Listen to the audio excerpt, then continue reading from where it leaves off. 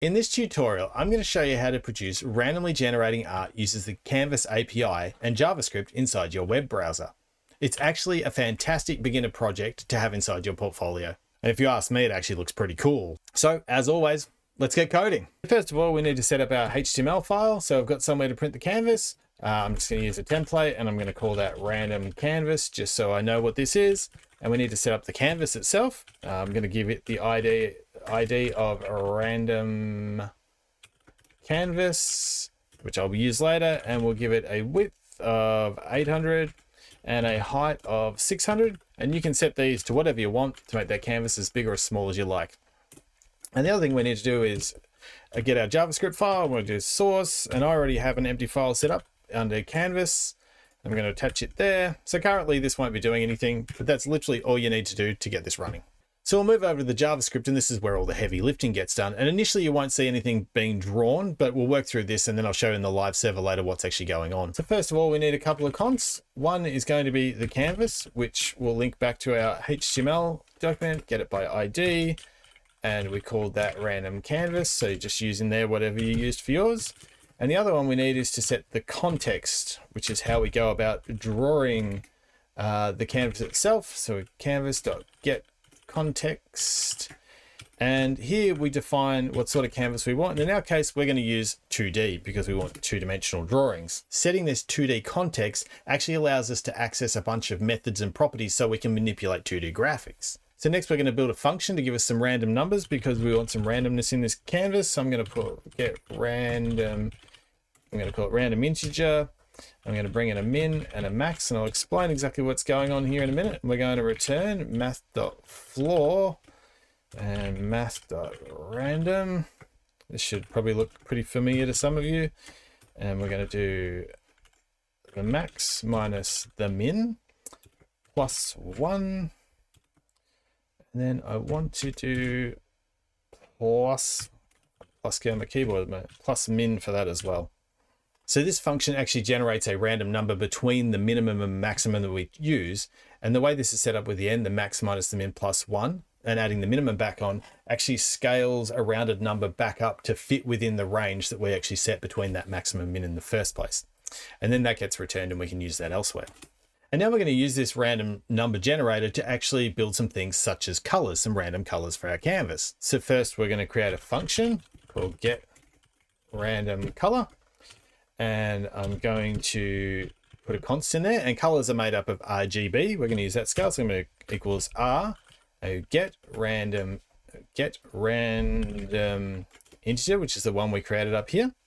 And we need to pass it a minimum and a maximum number. So I'm going to pass it 0 and 255 for the full range of colors. Now we need to repeat that for the G and the B. So I'm going to copy and paste them and change this to G and change this one to B. And that will give us our full range of colors. And then we want to return all that, and we want to return all that as an RGB number that we can use. So we're going to put that inside backticks, and we're going to have the word essentially RGB. And inside the brackets, which would normally be for our coloring, we're going to bring back the R, and then there needs to be a comma, and we're going to bring back the G, these are the random values, I should say. And then we're going to bring back the B. So as an example of what might return from that, I'll put some comments here. It should be returning like RGB 0, 45, 255, which would print a random color. That's essentially what that function is doing.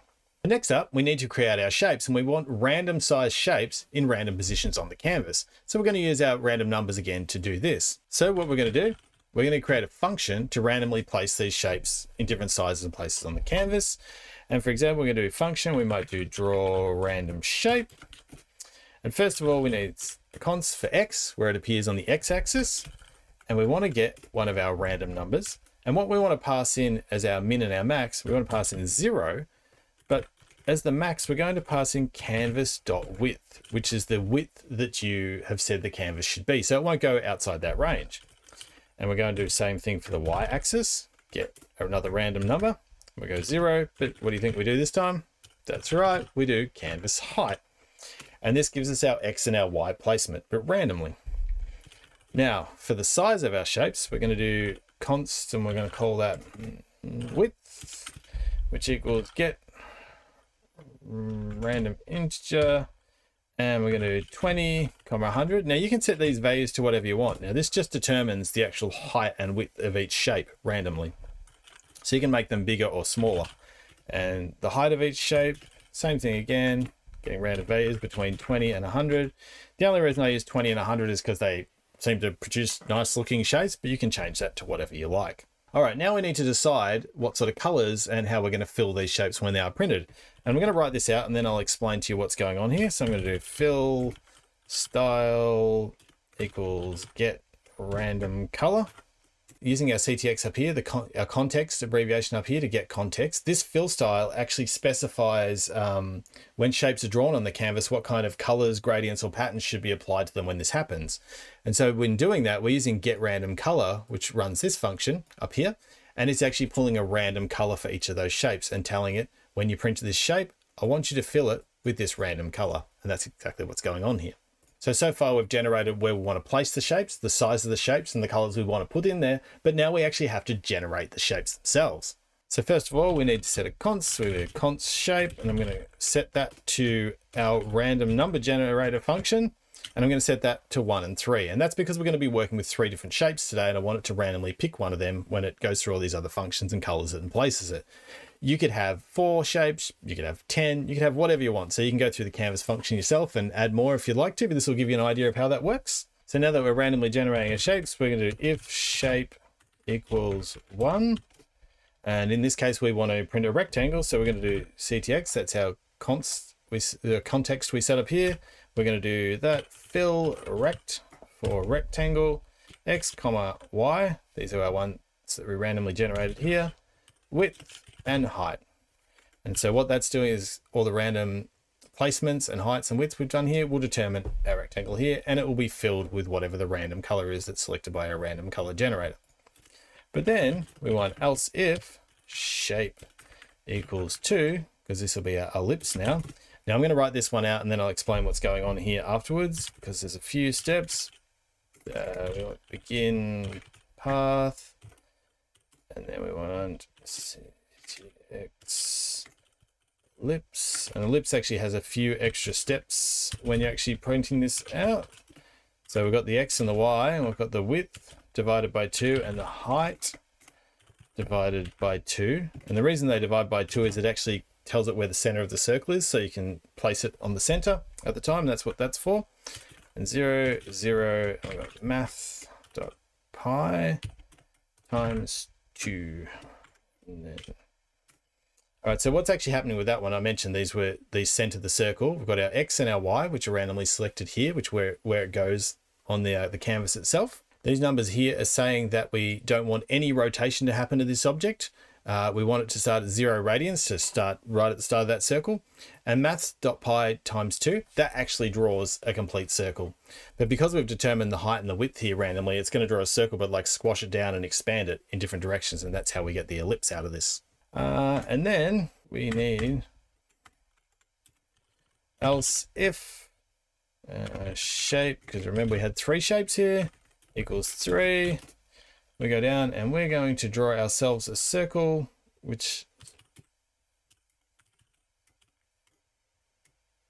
begin path again, and the circle is drawn with the context of arc, and again it needs an X and a Y. It's very similar. It's going to be the width divided by 2, so we can line up the center of that circle when we draw it. But we don't set a height for this because we're not actually trying to squash it. It's the same dimensions all the way around. No rotation, and maths.pi times 2 to actually draw that circle. And that should be working. I forgot to mention before too about begin path. What it's saying to the canvas is I'm about to start drawing a new object and I don't want it to be impacted by anything that's come before this. I want to start a new path and I want to start it with an arc, or I want to start a new path and it's going to be an ellipse. It just won't be affected by anything that came before that. Okay, so basically what we've got now, we've got our random number generator to generate all our random numbers in the ranges that we set. We've got our random color generator, which uses the random number generator. We've got this draw random shape function, which is going through and setting an X and Y coordinate randomly from our canvas width and height. It's generating the width and height of each shape in a range that we want. You can change these coordinates around to whatever you like. It's getting this random color from here and using that as the fill style to fill whatever that shape is. And it's deciding on a random shape from 3 different ones. We've decided a rectangle, an ellipse, or a circle here. And each time it runs through and fills all that out and then goes back to the start again and goes over and over. But I've just realized what is missing here that we need is actually to create that loop so that it runs over and over. So we just need one last const, and it's going to be, we're going to call that num shapes, and we'll make that equal to 100. You can make that equal to whatever you want. That's the number of shapes that will print on the screen. 100 just looks pretty good in this space. For let I equals 0, I is less than num shapes, I plus plus. And the reason it's less than num shapes, it's basically it's going to keep running until it runs out of what we've set here. And what do we want it to do in here? We want it to run this draw random shape function. So draw random shape. And all right, beautiful. So basically it's going to run through this loop, draw a shape, run again, draw a shape, color it in, do all those things over and over again. Okay, now I'm just going to click over to my live server preview, see if we get this thing running. Boom, there we go. Now if I just refresh that, look at that. Now I'll go to a full screen just so you can see that better. So what I've got here, this is our 800 by 600 canvas. Generating. Now if I go back into the code, I'll show you what I'm changing here.